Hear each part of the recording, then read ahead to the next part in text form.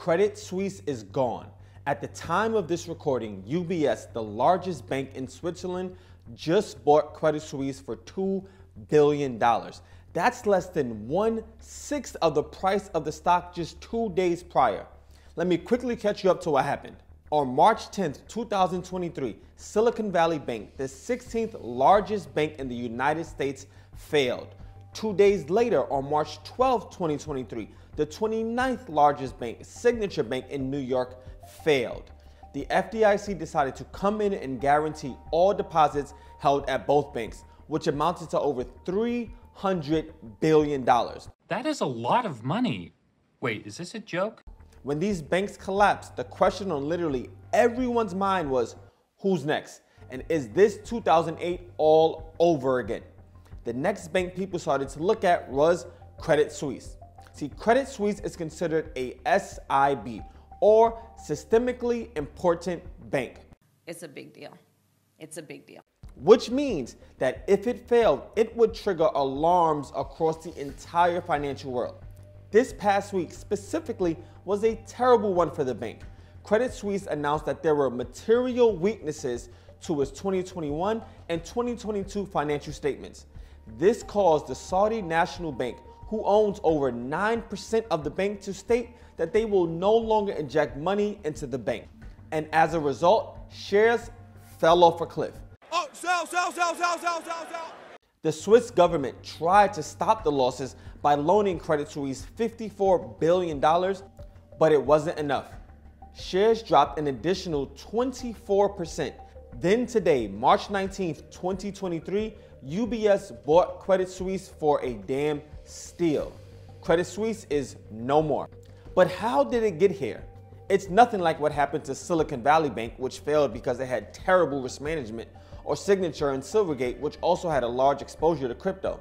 No, Credit Suisse's problems go back almost squarely to money laundering.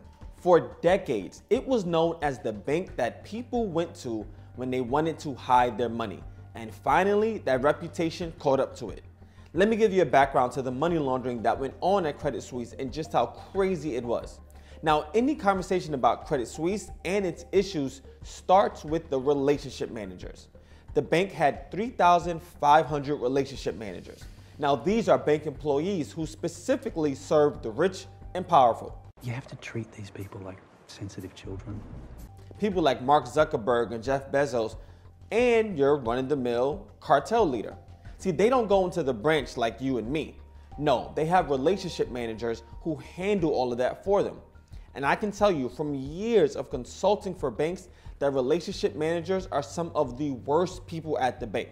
Sure, they bring in a lot of money, but if you try to get any information from them regarding the source of client funds, it's like getting blood out of a stone.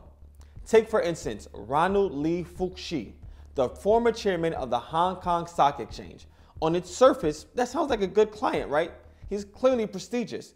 But like your mama said, don't judge a book by its cover. Because Ronald was convicted of taking bribes in exchange for listing companies on the Hong Kong Stock Exchange. He was arrested in 1987 and convicted in 1991. As a result, he was in jail for 2.5 years. Then in 2000, he decided to open an account with none other than Credit Suisse. When banks open accounts with people, they have to do what's called due diligence, which for even a crappy bank is doing a simple Google search of the client. Google, gagoo, gigoo, go. This lets the bank get some background information on who the client is, so the bank knows who they're dealing with. Is this potential client risky, and do they have a reputation that we want associated with the bank? The bank is supposed to treat high-risk clients and industries with extra scrutiny and conduct an additional level of research. In bank terms, this is called enhanced due diligence. Ronald's former job as the head of a country's stock exchange would classify him as a PEP, which is shorthand for politically exposed person, and as a result have to undergo enhanced due diligence. Other high-risk activities like gambling, weapons trading, financial services, and mining would also require enhanced due diligence. Again, part of this process requires searching the client on Google. If you do a quick Google search right now of Ronald, here's what you will see. Just a few results down, it's very clear he was not a client you should do business with. But somehow, Ronald was able to open an account at Credit Suisse without any issues. Then there's a German client, Edward Seidel, who was convicted of bribery in 2008. Seidel was an employee of Siemens in Nigeria and oversaw a massive operation that entailed paying Nigerian officials millions of dollars in order to secure lucrative contracts. When he was arrested, he freely admitted to the crimes, but still somehow he was able to keep his accounts at Credit Suisse for more than 5 years after he was arrested. One of the worst clients of Credit Suisse is this guy, Stefan Setterholm. He's a Swedish computer technician who opened an account with Credit Suisse in 2008. He was able to keep his account open for 2 years after his widely reported conviction for human trafficking in the Philippines. This scumbag was given a life sentence in the Philippines, but even after his conviction, his Credit Suisse account remained open and unfrozen. And we're just getting started. If you've seen my other video on the top 10 money launderers, then the name Ferdinand Marcos, who was number 4 on the list, would ring a bell. Marcos was the president of the Philippines from 1965 to 1986, and no stranger to financial corruption. Despite only earning a yearly salary of $13,500, Marcos became a multi-billionaire. He embezzled state funds, he received bribes, he monopolized companies, and he hid all his wealth in offshore accounts, primarily in Switzerland. Marcos and his wife Imelda began the money laundering scheme as early as 1968, opening a secret bank account under false names William Saunders and Jane Ryan at Credit Suisse in Zurich. Marco and his wife started using state funds to indulge in a lavish lifestyle, buying luxury homes and collecting expensive art pieces, all while 40% of Filipino citizens were living in poverty, earning just $2 per day. He was so good at stealing money that no one knows exactly how much he stole, but it's at least $10 billion. Credit Suisse has no problem withholding his money. An attorney who actually helped the Marcos launder money, unsurprisingly, also had an account at Credit Suisse. She opened it in 2000, even though she was convicted of helping Marcos and his wife launder money just 8 years prior in 1992. And this wasn't a small case either. The Associated Press covered the arrest and conviction, so clearly the information was out there. But at Credit Suisse, the compliance departments operated on a don't ask, don't tell policy. I don't know what you're talking about, but my gut says no. If you ask someone a question and they give you a shady answer or no answer at all, then as a compliance officer, you kind of have to follow up on it. But if you never ask the question to begin with, then there's nothing that could come back to haunt you later. Swiss bankers were sworn to secrecy.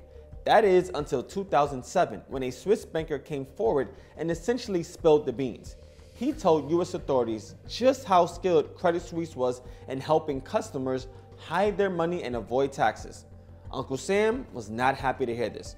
According to the banker's knowledge, both Credit Suisse and UBS would go to high-end events to recruit clients, sometimes using free gold as a way to entice the customer to sign up with the bank. And you can bet the clients that were offered free gold weren't the ones you would see on the cover of Fortune magazine. So why did Credit Suisse, and to a larger extent Zurich, become known as the preeminent money laundering place? Are the Swiss people inherent criminals? No, but Switzerland's history as a place to hide your money goes back to 1713, when the Great Council of Geneva prohibited bankers from revealing details about the fortunes being deposited by European aristocrats. In 1934, Switzerland passed their banking secrecy law. This made it a crime, an actual crime, to disclose banking information to foreign authorities. Just look at the Wolf of Wall Street. Jordan Belfort, played by Leonardo DiCaprio, moved his money to Switzerland because, as he was told plain and simple, no one cares where the money comes from. The Swiss will tell you otherwise though. Since 2018, they have adopted the Common Reporting Standard, which allows countries to share tax data. So Americans who hold accounts in Switzerland have their accounts reported to the US every year. That should solve the problems, right? Wrong. Swiss bank accounts are being used more and more by corrupt politicians in developing countries all over Africa and the Middle East and Asia. And guess what? Many of these countries haven't signed up to be a part of the CRS data exchange. The infrastructure needed is honestly too much for developing countries, and therefore, they don't know where their politicians' money really is. And if you had to take a guess as to where the greatest percentage of Credit Suisse relationship managers are, what would your guess be? If you guessed the developing world, then you'd be correct. And there's no expectation that it's going to end. These money laundering schemes have cost the bank, and I believe ultimately led to its demise. In 2022, the bank agreed to pay a $238 million settlement to French authorities for a tax evasion scheme between 2005 and 2012. Since 2020, the bank has had to set aside $4 billion in litigation costs, but that number is still growing, partly due to this guy, Patrice Lescardin. He was one of the bank's most successful private bankers. Specifically, he was known as the bank's man in Russia, and he was great at getting clients to sign up and move their accounts to Credit Suisse. But the fees he made from his clients just wasn't enough. He needed more. So he turned to stealing money out of their accounts to fund a lavish lifestyle, one that consisted of prized horses, cars, Rolexes, and shopping sprees all over. And since Credit Suisse didn't conduct any kind of investigation on its clients, the same went for their employees. There were multiple suspicious transactions attributed to that banker, along with 4 disciplinary issues, but nothing materialized. He was still employed and allowed to continue stealing. So where do we go from here? UBS now owns a very troubling and problematic bank. UBS shareholders, who were not allowed to vote on it as per Swiss law because of a last-minute change by regulators to push this deal through, are likely not too happy. The broader financial market might see more giants fall before all is said and done. And in my eyes, could be Deutsche Bank. But don't think that Credit Suisse is the only bank known for being a haven for money laundering and tax evasion. UBS is the biggest bank in that country, and it didn't get there by luck. No, the Swiss nature is deeply ingrained in that bank. More dominoes are sure to fall. If you're just getting caught up and want to know how the hell we got here, then you really have to watch this video, which shows what was behind the failure of Silicon Valley Bank and the dominoes that followed.